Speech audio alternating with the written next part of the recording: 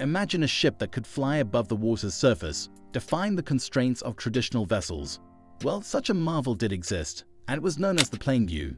In this video, we'll embark on a journey to unravel the intriguing story of this extraordinary ship and what ultimately happened to it. The Plainview wasn't your typical ship. It could lift itself out of the water, granting it exceptional speed and maneuverability. But why did the US Navy invest in such an unconventional vessel? To understand this, we need to step back in time to the height of the Cold War. In 1969, the US Navy faced a formidable challenge: the Soviet Union's fast and capable nuclear-powered submarines. These subs could shadow American carrier groups across the globe and launch devastating strikes. Traditional naval assets struggled to keep up with these agile threats, pushing the Navy to explore unconventional solutions. Let's dive into this remarkable tale and discover what happened to the ship that could fly. The birth of hydrofoils. The birth of hydrofoils is a testament to innovation in boat design. In 1906, an Italian engineer made a groundbreaking discovery by incorporating underwater foils, or wings beneath the water's surface, to propel boats faster. These foils, far from mere decorations, served a critical purpose. They lifted the boat's hull out of the water, significantly reducing drag and enabling much higher speeds than traditional vessels. This discovery laid the foundation for hydrofoils as we know them today. The core concept is elegant in its simplicity. Lift a boat's hull above the waterline using underwater wings to minimize drag, allowing for swift movement. However, the journey from concept to practical application took time. A decade later, Alexander Graham Bell took the hydrofoil concept to new heights, quite literally. He constructed a hydrofoil boat that not only validated the concept, but also set a new marine speed record. These early experiments showcased hydrofoil technology's immense potential to revolutionize maritime transportation. Despite these advancements, the US Navy initially paid limited attention to hydrofoils due to their primary suitability for calmer waters. This sets the stage for understanding why hydrofoil technology had not been a focal point for naval development until later years. Two types of hydrofoils. Hydrofoils aren't a one-size-fits-all solution. They come in two distinct types based on their design and operational characteristics, each with its own unique advantages and challenges. First, we have the surface skimming hydrofoils. These hydrofoils operate close to the water's surface, providing stability during calm conditions. However, they become susceptible to the effects of waves and rough seas. Therefore, they are best suited for use on lakes and waterways where wave interference is minimal. On the other hand, we have submerged foils. These hydrofoils are positioned entirely underwater, allowing them to operate independently of waves and rough sea conditions above the water's surface. This capability makes them suitable for smooth operation even in challenging conditions at sea. However, there's a catch with submerged foils. Their design isn't dynamically stable, meaning they require continuous adjustments to maintain a level position. The choice of submerged foils for the Plainview, our star of the show, was significant because it allowed for stable operations in rough seas.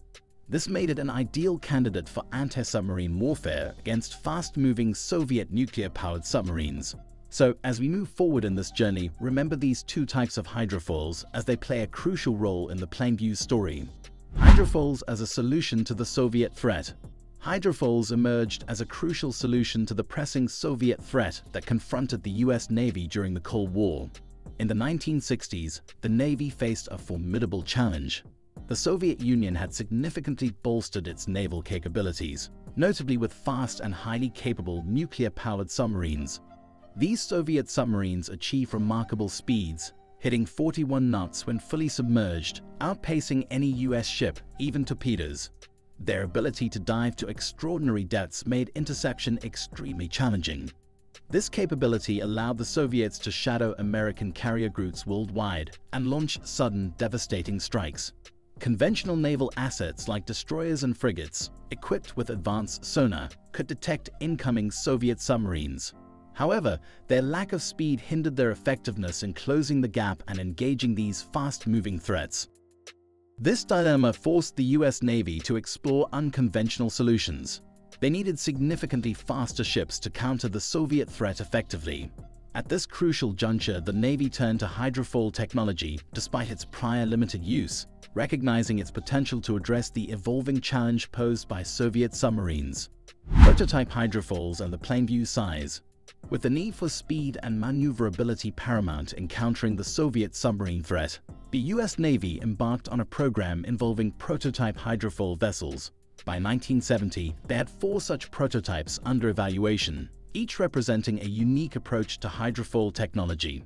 Among these prototypes, the Plainview stood out as the largest, weighing in at a whopping 320 tons. At that time, it held the distinction of being the world's largest hydrofoil. But the Navy's interest extended beyond the Plainview alone. They had conceptual designs for even larger ships on the drawing board, some of which envisioned destroyer escort-sized hydrofoils that could even accommodate helicopters, thus expanding their versatility in naval operations. Testing the hydrofoils. Thorough testing was essential before deploying hydrofoils like the Plainview to counter the Soviet threat. These vessels were meant to operate in the open ocean, facing severe storms and rough seas. The testing process involves subjecting them to various challenging conditions, evaluating their performance in rough seas, and assessing their combat potential. These hydrofoils, unique with elements from the aviation realm, posed a departure from traditional naval technology. This fusion of naval and aviation technologies brought new challenges and opportunities, making the testing phase vital for understanding their capabilities and limitations. The Plainview, the most ambitious among the experimental ships, played a pivotal role in shaping large ocean-going hydrofoil development. Its design and performance offered valuable insights into hydrofoil's potential as a solution to the Soviet submarine threat. Drawbacks of hydrofoils. Hydrofoils had their share of drawbacks, including the use of weight-sensitive aluminum hulls, which lacked the strength of traditional steel hulls. This limitation meant hydrofoils carried less armor and armament, reducing their combat capabilities compared to conventional warships. Additionally, their intricate foil and dual propulsion systems made them less dependable and more maintenance-intensive, consuming a significant portion of the Navy's budget. By the mid-1970s, the Navy had developed more practical anti-submarine warfare alternatives, primarily relying on aircraft. These aircraft were both more effective and cost-efficient in tracking and hunting submarines than hydrofoils. Consequently, large ocean-going hydrofoils like the Plainview appeared less compelling than when the project was initiated. Shifting naval strategies and evolving threat landscapes played pivotal roles in the decline of hydrofoil development within the U.S. Navy. Despite their potential, hydrofoils had limitations that needed addressing. The decline of hydrofoil development. In 1978, the U.S. Navy made a pivotal decision, slashing the budget for experimental hydrofoil development from $2.2 million annually to zero. This marked a turning point, shifting the Navy's focus away from hydrofoil technology as a primary solution to its strategic challenges. This decline mirrored broader changes in strategic thinking. The optimistic 1960s gave way to the reevaluation of priorities in subsequent decades. By the 1970s, more practical alternatives emerged for countering fast-moving submarines, with aircraft proving more effective and cost-efficient. These pragmatic alternatives diminished the appeal of large ocean-going hydrofoils like the Plainview. This shift in naval warfare, evolving threat scenarios, and budget constraints collectively diminished interest in hydrofoil technology within the U.S. Navy. The Plainview and the hydrofoil program, though groundbreaking, did not become mainstream solutions for naval challenges. This marked the conclusion of an era in naval technology, underscoring the adaptability and evolving priorities of modern military forces. From its groundbreaking hydrofoil technology to its dual propulsion system and the challenges it faced, the Plainview represents a pivotal chapter in naval history. Yet it also shines a light on the practical limitations of hydrofoils in the face of evolving threats and changing priorities. As we wrap up this exploration, remember that while the Plainview may not have become a mainstream solution, it played a crucial role in shaping the Navy's strategic thinking and technology development. We hope you've enjoyed this deep dive into the Plainview story. If you did, don't forget to like and subscribe for more intriguing tales from the world of technology and history.